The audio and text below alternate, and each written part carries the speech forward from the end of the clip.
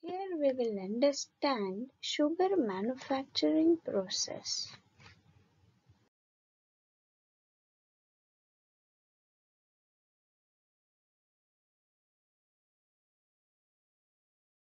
There are number of steps involved in production of raw sugar from sugarcane juice. First step is cane receiving and unloading, where the sugar canes are received at the factory and unloaded it from the transport vehicles. Next is cane preparation, where cutting and shredding of sugarcane is done to prepare it for juice extraction. Next is juice extraction. Next, juice clarification. Next to it, juice evaporation. Next, syrup clarification. Further, crystallization, then centrifugation, sugar drying, and packaging and delivery.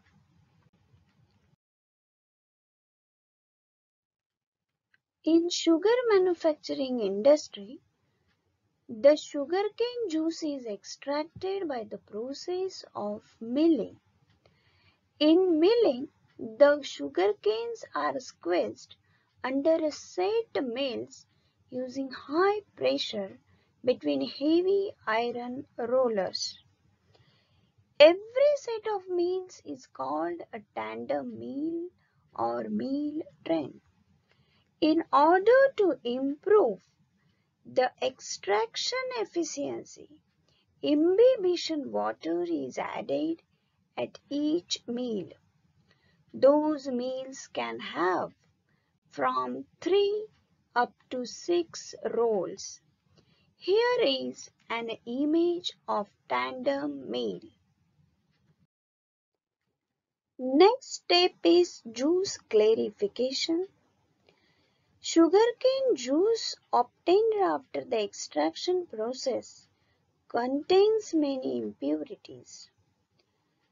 Thus, juice must be clarified in order to remove all the impurities. Sugarcane juice has a pH of about 4 to 4.5. Calcium hydroxide, which is also known as milk lime or lime suspension, is added to the cane juice to adjust its pH up to 7. This process precipitates impurities which get held up in the calcium carbonate crystals. After clarification, sugarcane juice is evaporated to increase its concentration. For evaporation, multiple effect evaporators are used, which are often comprised of 3 to 5 stages of evaporation. During evaporation, the sugarcane juice of 10 to 15% sucrose strength is concentrated to a syrup containing 55 to 59% of sucrose. Next step is crystallization. The heavy syrup produced in evaporators proceeds to vacuum pans where it undergoes further evaporation to achieve a state of supersaturation. Many a times, sugar crystallization process can be initiated by adding fine seed crystals of sugar. It is carried out in 3 stages. The first crystallization or A strike yields crystallized sugar and a residual mother liquor known as A-grade molasses. Next is The A-grade molasses containing syrup is further concentrated to yield B strike with a corresponding lower grade B molasses.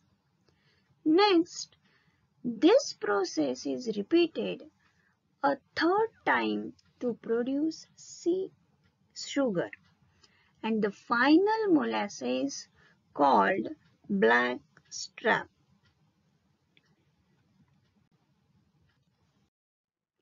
After crystallization, the important step is separation of the sugar crystals, which is carried out by the process of centrifugation. Centrifugation is a separation of sugar crystals from adhered molasses, which is carried out using a cylindrical equipment that rotates at a high speed. The molasses or honey passes through the fabric and the crystals are trapped within the centrifuges and then washed with water. Here, the raw sugar from centrifuges obtained contains 97 to 99% of sucrose. It has golden color from a thin film of molasses covering the sugar crystals. Then the crystals obtained are deposited on conveyor belts where it cools and dries on its way to the storage facility. After separation of sugar crystals, they are dried in order to reach the moisture content up to 0.2% for raw sugar and 0.03% for pure refined white sugar. Next of sugar. Export raw sugar goes directly from dryer to storage warehouses. In the warehouses, it is loaded in trucks that transport the same to the shipping port. Remember that further processing steps will produce brown or raw sugar.